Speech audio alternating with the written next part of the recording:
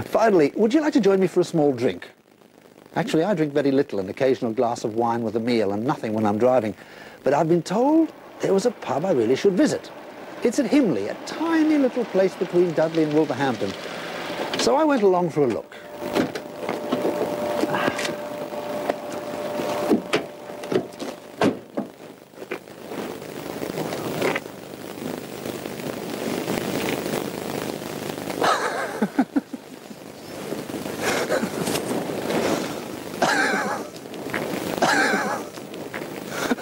I haven't even had a drink yet.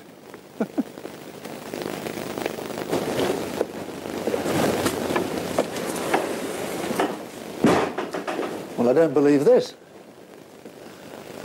Now, they've told me that one of these doors is straight up and down, and it's obviously the front one. But let's test it. How do you test a door? You stand up against it with your feet against the back thing and you fall over. It's crazy. Okay, then it must be this one. But it can't be, it doesn't look anything like it. Let me take out my Captain Queeg K Mutiny ball bearing. Put it down. And it stays there. And I still don't believe it.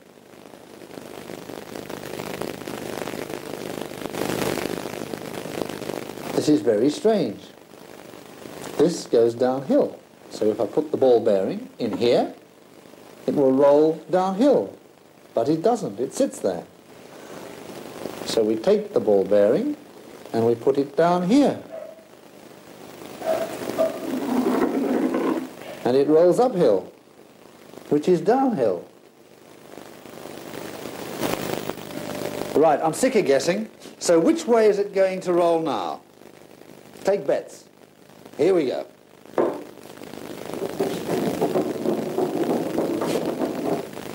Fine, it goes this way.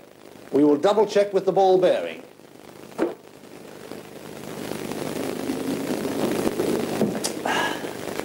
I need a strong drink. Orange, please. Apparently the reason for all this lunacy goes back 200 years to when Sir Stephen Glynn owned the land and the coal mines underneath it. The mine actually stopped halfway along the house, so only the front part subsided. The back actually stands on solid ground.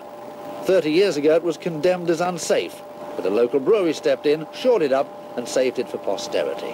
When people come here, like myself, do they have trouble believing what they're seeing? Oh, all the time. We do get people coming in who've they've got vertigo.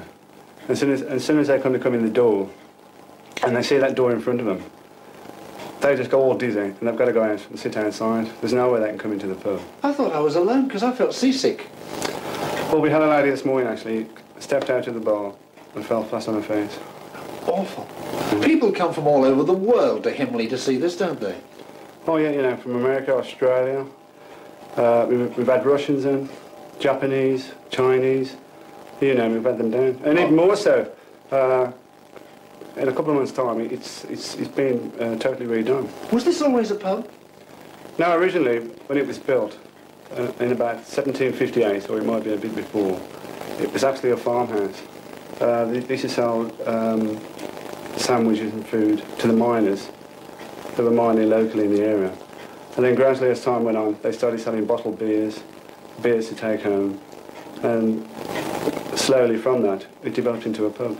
So this is all because of the mining. It had nothing to do with the fact it was designed by the guy who designed the Leaning Tower of Pisa? No. Nothing like that at all? I don't think so. Well, after all this going, I need something a darn sight stronger than orange juice. You got any pineapple? I think I can treat you to one.